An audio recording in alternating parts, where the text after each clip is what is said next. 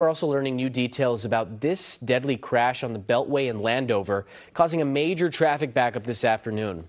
Maryland State Police say a driver in a Ford Mustang was speeding in the southbound lanes of the Beltway before Landover Road. That driver then slammed into the back of a Kia minivan, which ended up hitting a BMW. The three people in the minivan went to the hospital, and sadly, one of them, 77-year-old Daniel Schwartz, was killed.